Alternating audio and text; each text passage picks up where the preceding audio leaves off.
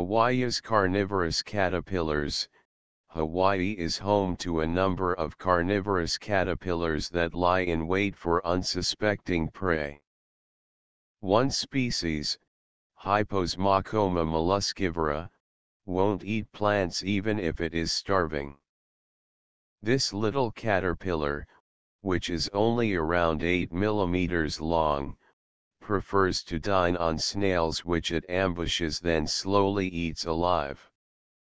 To prevent the snail from escaping, Hyposmocoma molluscivora attaches its victims to a leaf using silk, in the same way a spider cocoons its prey.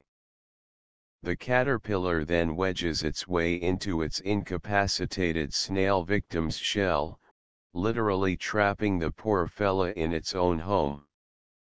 The caterpillar then proceeds to slowly eat its victim alive until nothing but an empty snail shell is left. While Hyposmocoma molluscivora is the only species of caterpillar known to eat snails, this little caterpillar is also the first fully amphibious insect to be discovered.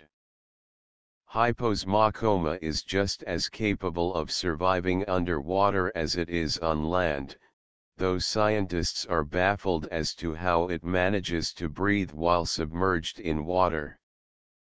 Daniel Rubinoff, from the University of Hawaii, speculates that the caterpillar may have a specialized breathing organ that has not yet been discovered, or they may have specialized oxygen-diffusing pores in their skin. Another carnivorous species of caterpillar that makes its home in Hawaii, Eupithecia, looks a bit like a little clawed hand waiting to pounce on unsuspecting prey.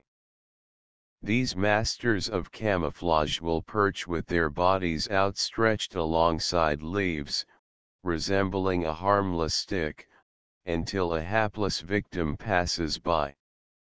In the blink of an eye, Eupithecia will snap its body downward and clasp its prey with elongated, clawed legs before chowing down on its undoubtedly very surprised meal.